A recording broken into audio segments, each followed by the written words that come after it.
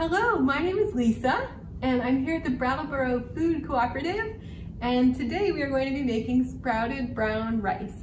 Sprouted brown rice is a really delicious ingredient. It tastes very sweet, and it's very easy to cook compared to regular brown rice. It can be easily frozen, so I like to make it in really big batches. And it also is very easy to work with, so it's great for making sourdough bread of all things, which we will do in some subsequent videos here. So anyway, to start, I have 4 cups of rice in this bowl. It's good to start this project either in the morning or in the evening, because you're kind of going to do a thing every morning and every evening. And it will be quick and easy, I promise, but you'll do a little thing every morning and evening. So put 4 cups of rice in a bowl and cover it with water.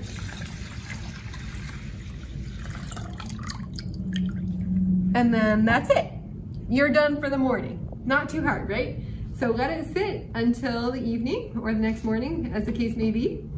And then it's time to drain it. So the tool that I found the most useful for draining rice is this little strainer. It's made by Herald Import Company, stainless steel mesh strainer.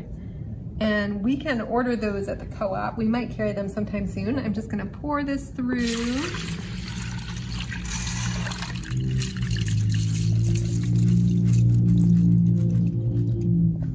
Okay, we got a little more water.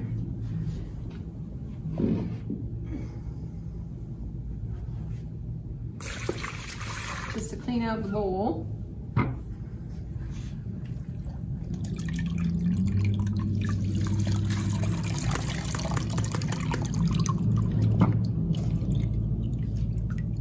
Okay, things are gonna get a little damp around here, but I'm not too worried.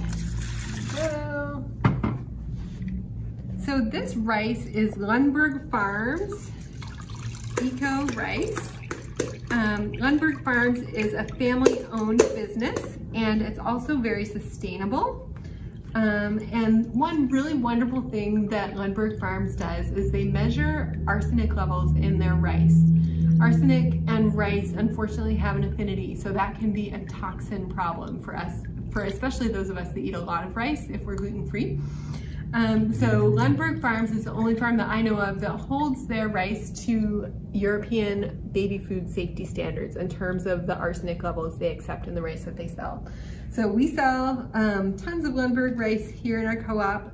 Some of it's labeled Lundberg Organic and some of it just simply says eco-farmed, but it's all Lundberg. So anyway, you saw I just drained the rice. I'm gonna put it in the bowl now with no water and let it sit for 12 hours.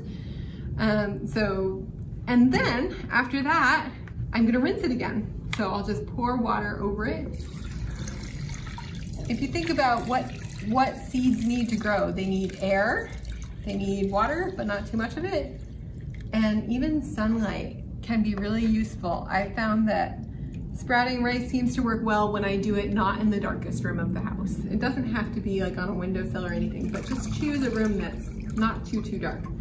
So I let it sit another 12 hours, and then it's typically ready. So if you think of the normal shape of a piece of rice, you can just picture it. It's just like a, I don't know, little sausage or something. After the rice has sprouted, instead of a sausage, it looks like a penguin. It has a little beak. So I'm going to show you some rice that has already been sprouted. I hope that you can see, this is quite sprouted. This went for a while.